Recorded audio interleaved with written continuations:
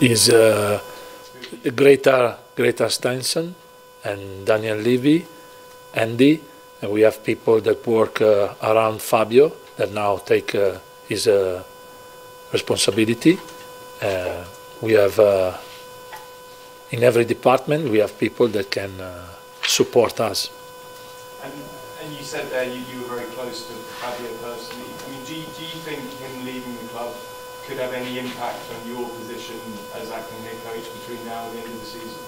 It's not a question for me. We are here, so